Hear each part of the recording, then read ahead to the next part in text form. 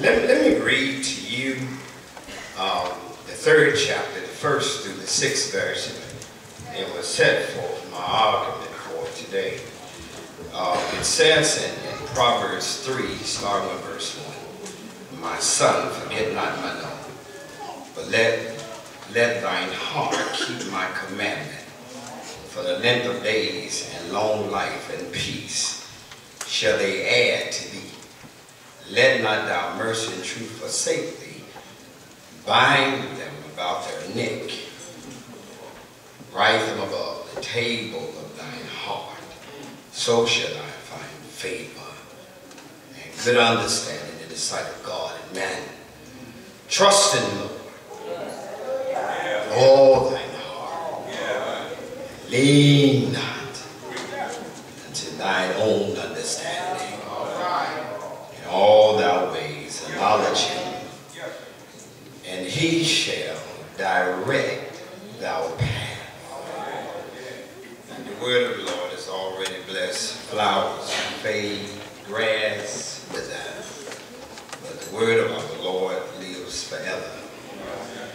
I want to tag this particular message entitled "A Look Back." A look back, a look back. In dialoguing this particular subject this morning, a lot of the men that have attended the men's Bible class, they probably understand where I'm going when I mention the subject, a look back. Because theologically, I'm going to walk backwards with our text this morning from the 6th verse to the 1st verse. Anytime, can I teach first? And then if we get a chance to have a hallelujah good time,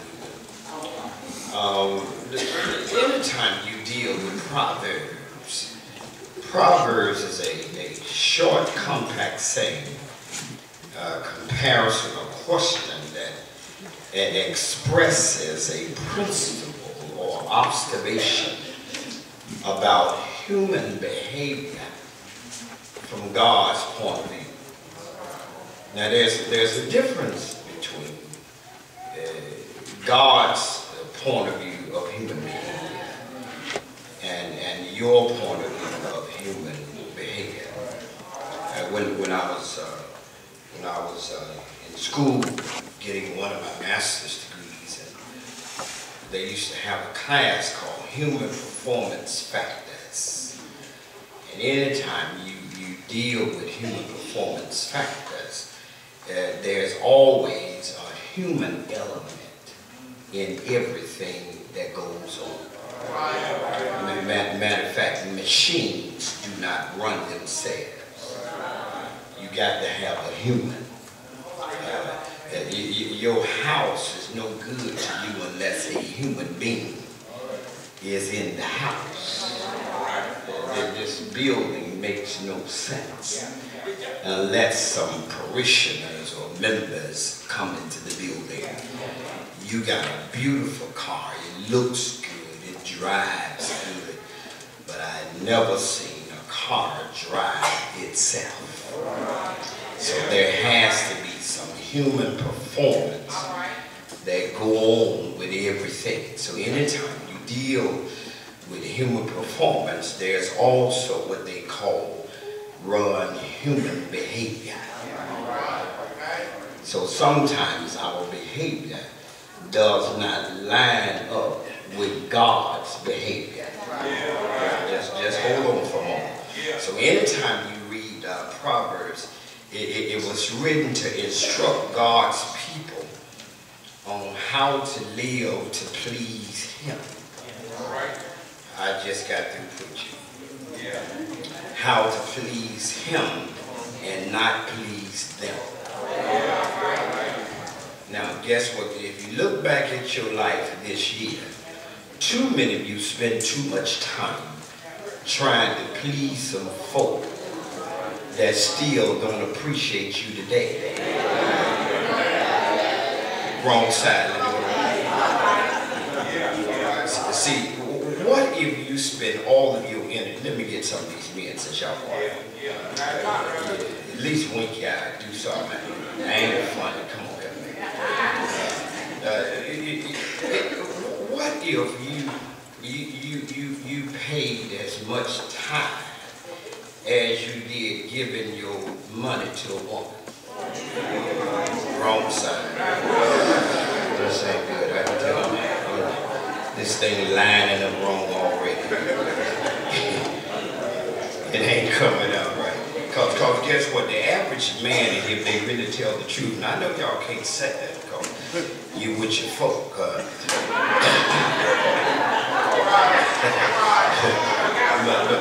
But you live where you live mainly to impress her more so than to impress yourself. Because the average man that is in here right now, guess what?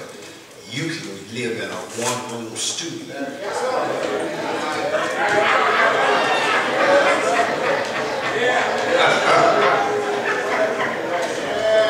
You don't need but a one-room studio with a microwave. You ain't cooking it. Bed in the same room and give you a widescreen TV and a remote control and a small cooler.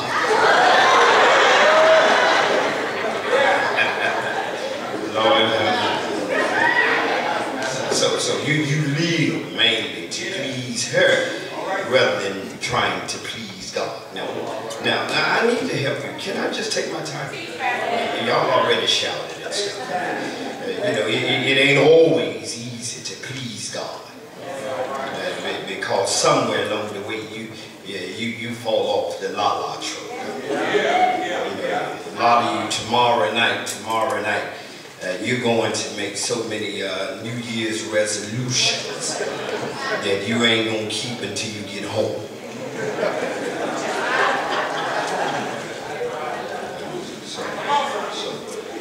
So Proverbs deal with what is it that I really need to do to please God. And not only do I need to please God, but I'm interested in having a happy and successful life. So I just dealt with three things in the introduction. Pleasing God. I want a happy life, but I want a successful life. Now, there's three things that many people cannot really line up to. I mean, pleasing God, then being happy, then being successful. Now, many times we think that being happy, all we need to do is appease our flesh. Wrong side, go ahead. How many of you know that your flesh will get you in trouble? Don't make me people around the corner. Man, your flesh don't. Y'all are killing me in here this morning trying to act like you've been holy all year long. Man, your flesh will make you do some stuff, go some places, and stay longer than you want to. Yes, your flesh will. Your flesh will make you drink more than water.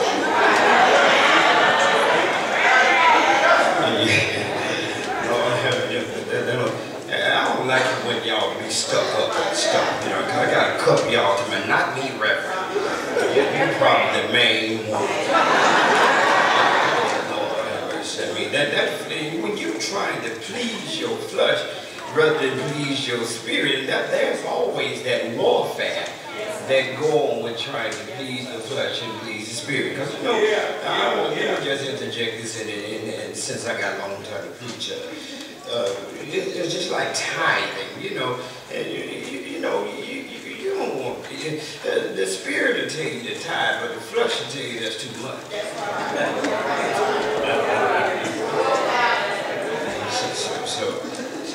So guess what? When you please God, and the thing that I want to deal with this morning is that you can really avoid some tragedies in your life. Now, one of the things that I've discovered, Brother Brown, as long as I've been preaching, is that there are a lot of folk, they just lack pain.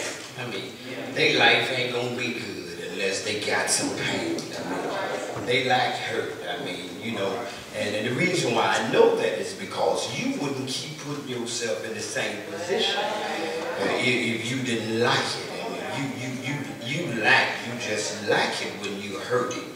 Matter of fact, you feel needed when you are hurting. I mean, and some folk have a need to feel needed. You watch it when you don't give somebody some attention. They act real strange, man, when you don't give them some attention. Come on, women, help me here, since y'all.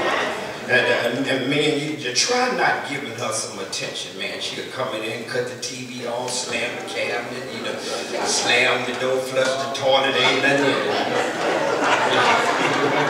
No, you mess around, don't give her no. Ain't no bow your head, do something. I know you can't say what you want to say, but don't.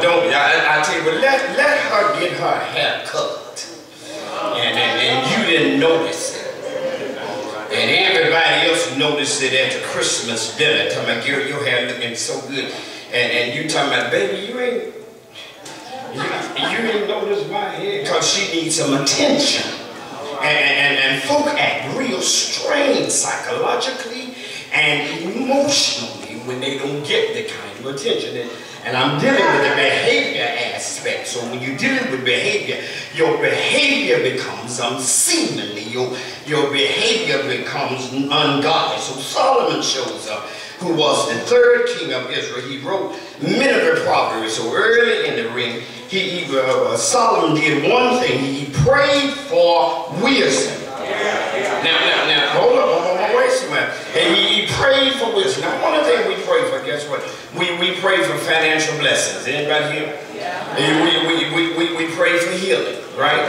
I mean, but how many folk really pray for wisdom? Lord have mercy. And guess what God did? He prayed for, and God gave it to him. Now, guess what? A lot of folk ain't praying for you. Come on this year, you know that wasn't your prayer. I mean, you didn't pray for no wisdom this year. I mean, you prayed for a house, a car, a job, a raise, a man, a woman, a dog, a cat, a bird, and everything else. But guess what? Many of you never prayed for wisdom. So guess what? When you don't pray for wisdom and you don't have wisdom, then it's difficult for you to understand what it is that God is trying to talk to you about. Hold on. So late in life, Solomon himself, although he prayed for wisdom, he did not follow the wisdom that God gave him. Y'all feel that? Y'all know preach this? Yeah. Come on, shoot. So he prays for it, he gets it. Then he don't follow it. Y'all miss it. He prayed for, Mike, you can come back up here. He prayed for wisdom. He gets it. And still didn't follow it. How many times God had told you something this year and you turned around and did something totally different than what God told you? Alright. Oh, he failed to persevere in the fear of the Lord. He turned his heart away from God. Now, man, that's another thing, sir. Lord. He no longer feared God. He didn't fear God. He didn't fear God. And one of the things I noticed about a number of you babies that go to this church, guess what? Every time God bless you with something, you stop fearing God. He give you something new, and man, you don't fear God no more. I mean, he give you a new husband, you ain't fearing God no more. I got what I want. He give you a job, I got what I want now. I ain't fearing God, man. Everything good, man. I prayed for that turkey, man. I got it. So you stop fearing God. And one of the worst things you could ever do is to stop fearing God. So he turns his heart away from God. Here's the teaching point. The deacons, y'all say amen. Thank you. So when he turned his heart away from God, he started doing his own thing.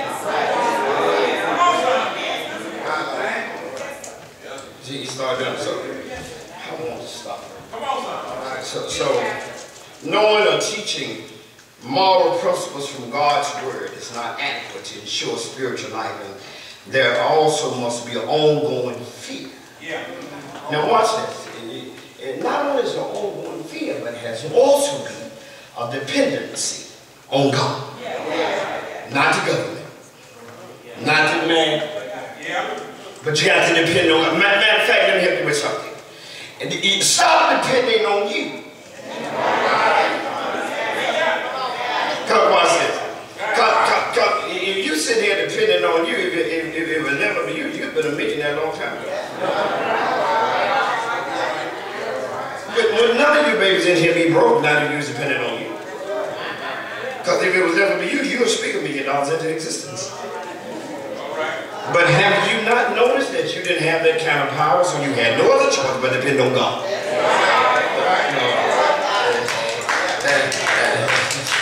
Deaconess, y'all say amen. I'm going to use some help out there. So, wisdom is used in Proverbs, means living and thinking according to God's truth. Living and thinking according to God's truth. Now watch. The only way you can live and think according to God's truth is to know God's word. Come on. So that's why a whole lot of you babies in here, I don't know how you cannot afford to miss Bible study. I'm in the right church. You definitely you need to buck dance to Sunday school. Every now and then I got to remember to go to this church. I ain't calling the name because they hear this more. They'll leave the club and come straight on to the church. They ain't calling it. But at least they can. See, y'all, I can't believe he did. Yes, he did. And guess what? Some of y'all just stopped, so ain't no sense y'all. Matter of fact, you didn't come straight to church. You just went home and hit a lick in the cross.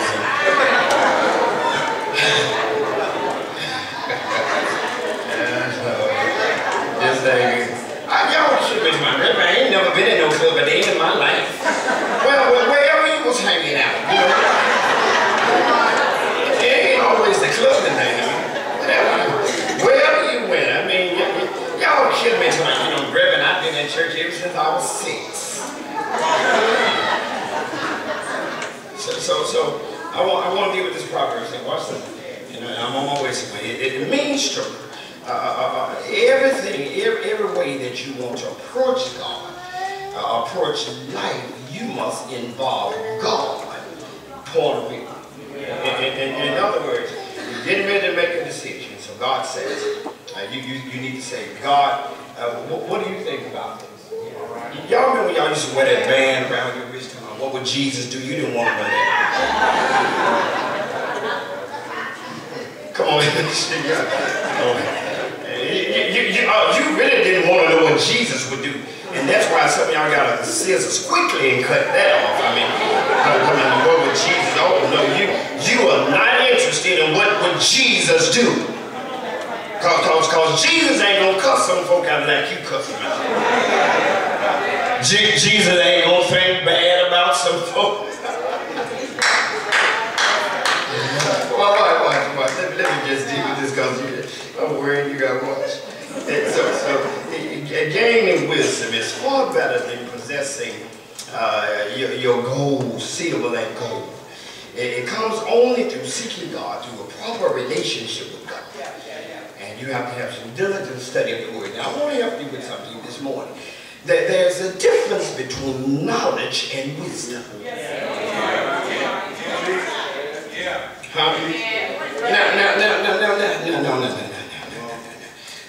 Taylor, a lot of folk got knowledge. Let me get all these educated folk. I like this church. God bless you. You got all this education in this church. Man, you should be making airplanes by now. All the education you got in this church. Look, we should pay this church off the day all the education in this church.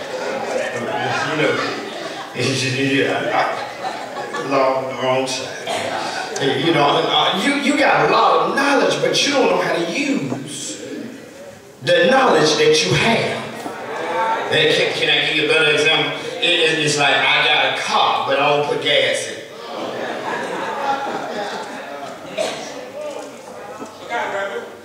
Hello? I mean, I got clothes, but I put my t-shirt over my suit.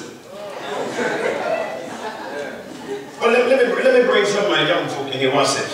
You go to school every day, but you got your pants all the way down.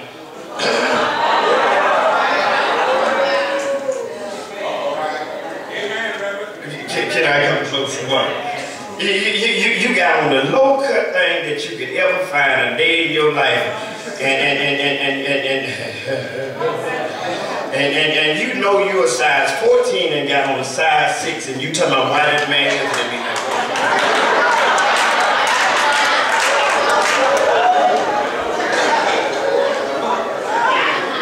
I mean, he might be looking at you because you didn't look at yourself.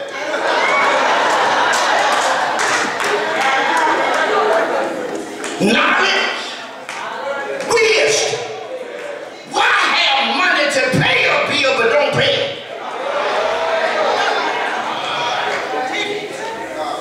Man, it's hot in here, Lord. Shoot. So let me walk back. I gotta get out of this text and I'm going home. I gotta go. So if you get to verse, go to verse number 6. I gotta walk back. So for my theologically critics, I told you earlier that I would be walking backwards. Okay. So when you get to verse number 6, and when you start looking back, what are some things in your life that you did not do correctly this year? All right. I need to ask y'all something. Can I talk to you? Well, what are some mistakes I made this year? I mean, where did I fall off the moving vehicle? What did not go right for me this year? Matter of fact, why my relationship is about to bust up this year? What did I do? How did I keep losing jobs this year? Y'all ain't talking. Why I'm praying and I can never get a blessing? Seems like ain't nobody never giving me a blessing nowhere.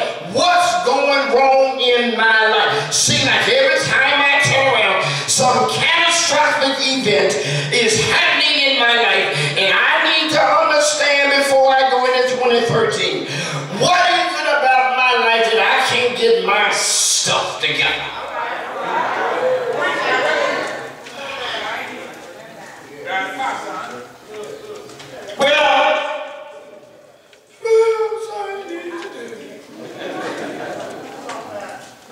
He says, first of all, maybe I did not acknowledge him.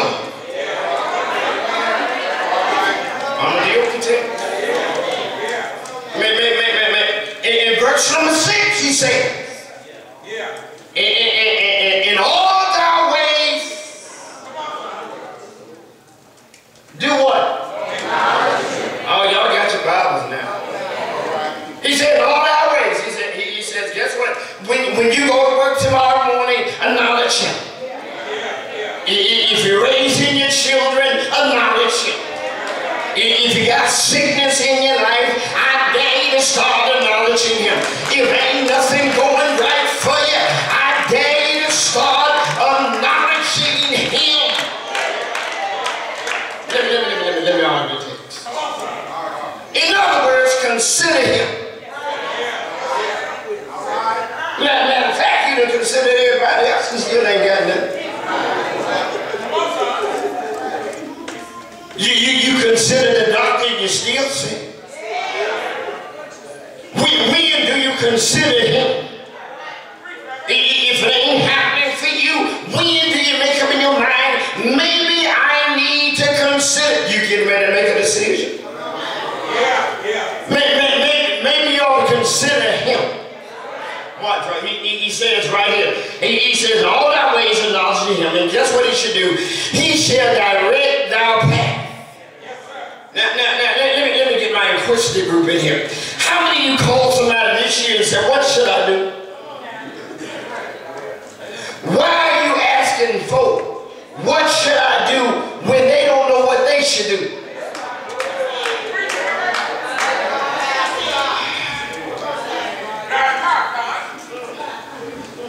Excuse me, I ain't gonna call you and ask you what I ought to do.